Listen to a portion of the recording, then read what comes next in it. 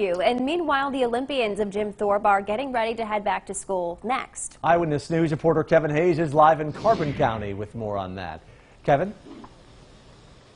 Well, good morning, guys. Here in the Jim Thorpe Area School District, they've been keeping an eye on the numbers from the Department of Health, Department of Education, and they say that a program that they've had running for years has really helped them moving forward as they eye September 8th as their back-to-school date.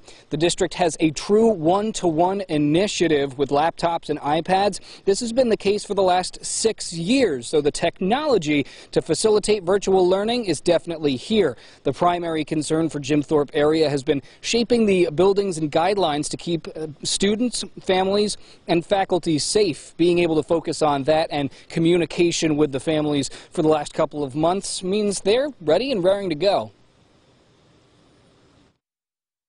We're asking parents to be flexible. We're trying to be flexible. This plan is built on shifting sands, and we have to make sure that we adjust, but once we adjust, let our parents know what's going on. We've been planning all summer. Teachers know what they need to do to make an excellent educational experience, both in the building and for the kids that are remotely learning. And we're just excited to have everybody back, and we're ready for September 8th.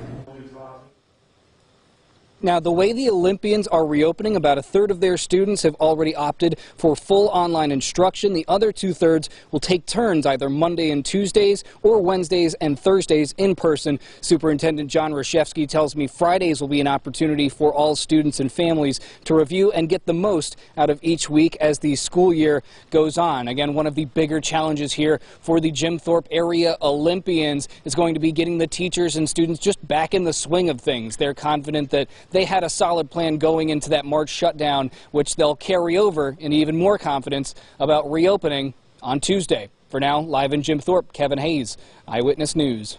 All right, Kevin, thank you.